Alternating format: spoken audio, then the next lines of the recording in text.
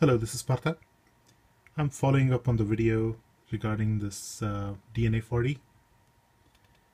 Right now it says 4.45 ohms. Okay. At the beginning of the build it was 0.23 ohms or something like that. So I have been using this for quite some time now. See the hotspot? Yep.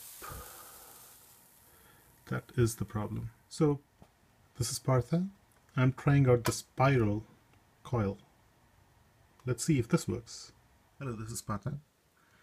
I have here a DNA 40 device, and I tried the spiral